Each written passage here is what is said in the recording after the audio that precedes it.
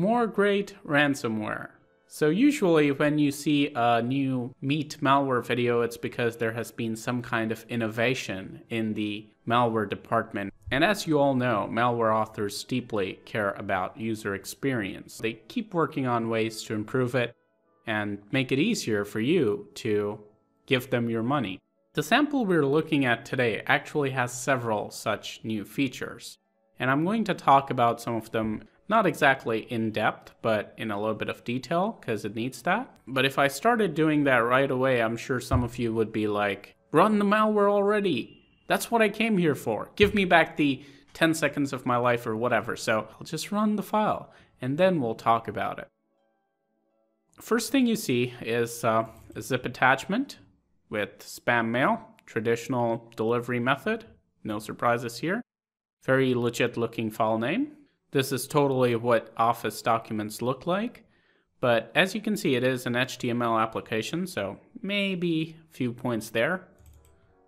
Now once you execute it, it does give you this fake WordPad window. It's not actually fake, but it does run WordPad.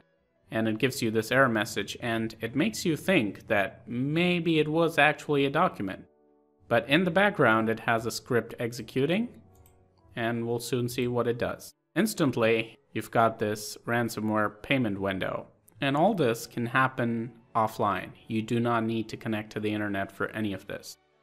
And the encryption, you might think would be weak, given that it works offline. Usually that's how it works, right? The ransomware that tend to be unbreakable are ones that make use of a CNC server and store the private encryption key there. But in this case, it is a little bit different. That's why this is a very sophisticated sample.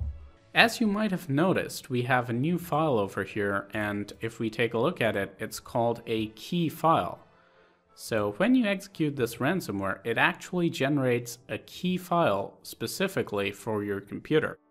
It has a public RSA key, which it uses to generate the other keys, and ultimately you're having a scenario in which you basically have some kind of RSA key, which is being used for encryption, and then that key itself is encrypted with an AES key.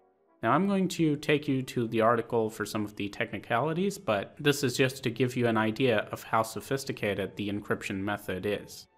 Right now I believe it is kinda unbreakable. I haven't seen any decryptors for it. And the other funny thing about this ransomware is the options you're gonna get once you use this key file and log in, quote unquote log in, to your ransomware rescue server. For that, we're just going to rely on Bleeping Computer because I don't feel like loading up Tor and visiting those websites. But basically, this is what it looks like. So once you log in, you're going to have your own dashboard. Look at that, improved user experience. This is real, guys, no kidding. And you actually have different options. So you can do a full restore, which means it is going to give you back your files one time. You can buy immunity. Which means you don't have to pay again if you happen to get infected once again by the same ransomware. And there is a removal option, which I believe doesn't give you back your files. And there's a file restore option.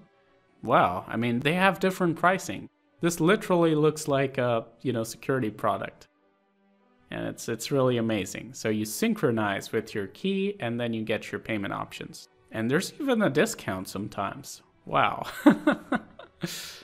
So these guys are thorough professionals.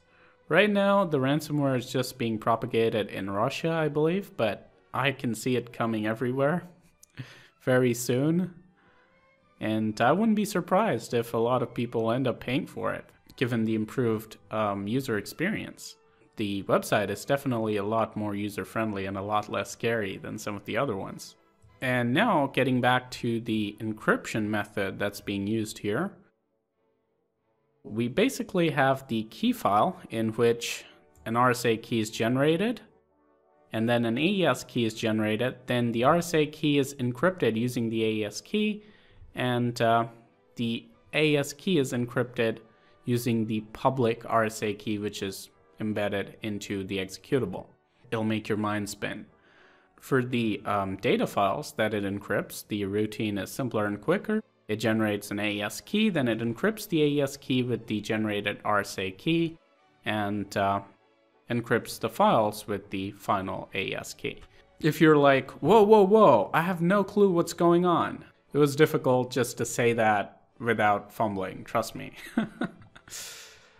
In my opinion, this is just incredible. I haven't seen anything like this before, and I hope I don't have to see more ransomware like this in the future, but I guess it's a faint and fading hope because we are probably going to see a lot more of this stuff. And I think soon they're going to create websites that'll just blur the distinction between actual security programs, which try to remove ransomware or try to decrypt your files, and the quote-unquote decryptors provided based on payment by the cyber criminals. So once those lines are kind of blurred, even if users don't want to pay cyber criminals, they might think that I'm just paying a security company to get my files back when they're actually paying the cyber criminals. I'm sure that's a very cheerful way to conclude.